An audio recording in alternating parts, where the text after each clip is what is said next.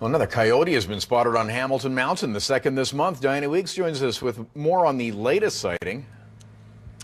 And Bob, a resident who lives in this area of Rexford Drive and Rhodes Court, called CHCH News overnight to report that she had in fact seen what she calls a very large coyote in this area last night. She says her son ran outside, made loud noises, and it was able to run away. Now, actually, right now, I am joined by Bill Dowd with Skedaddle Humane Wildlife Control. Thank you so much for joining us. How common is this to see coyotes? Well, seeing coyotes in the city isn't very common, though. Typically, a city the size of Hamilton is probably over 200 coyotes running around the city at various times of the year.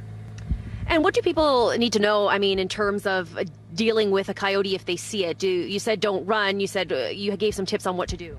Right. Obviously, coyotes are one of the larger predators that we have in our urban environments, and coyotes are in cities across North America. So obviously you don't want to turn your back and run because they're a predator. They like to hunt or prey.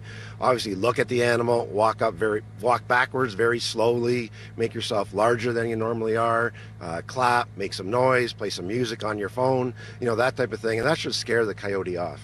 And in terms of neighbors in the area with smaller pets and leaving them outside, I know this morning I had seen some cats roaming around here in this neighborhood. What do you say to those people?